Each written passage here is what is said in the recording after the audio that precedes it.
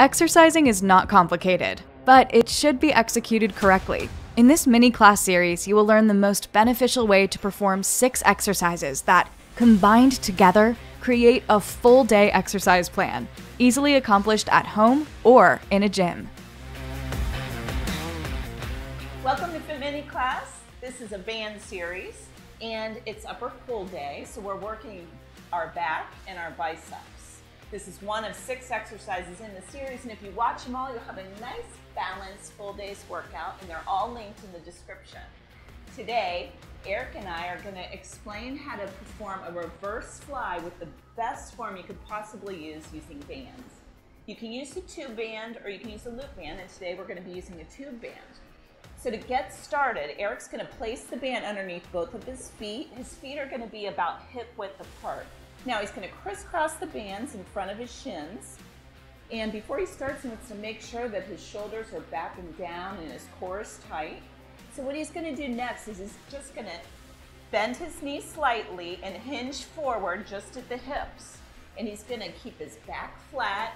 He's going to lower his chest down until it's as parallel as he can get it to the ground without rounding his back. He wants to keep it flat.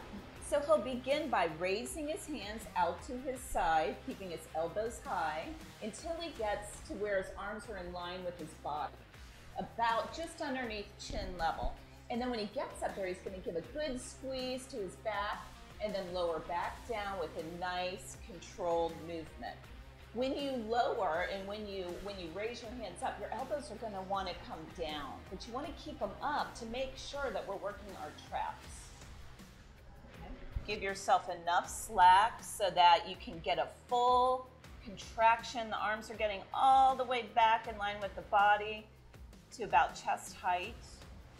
Slight bend in the elbows, and the elbows are high. The neck is relaxed, and you're breathing out on the way up and in on the way down.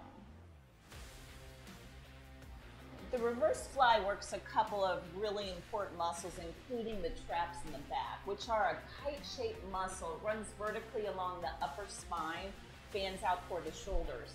So it's important to have strong traps because anything you do that needs power, like pushing, pulling, throwing, climbing, anything like that, you're going to need really strong trap muscles.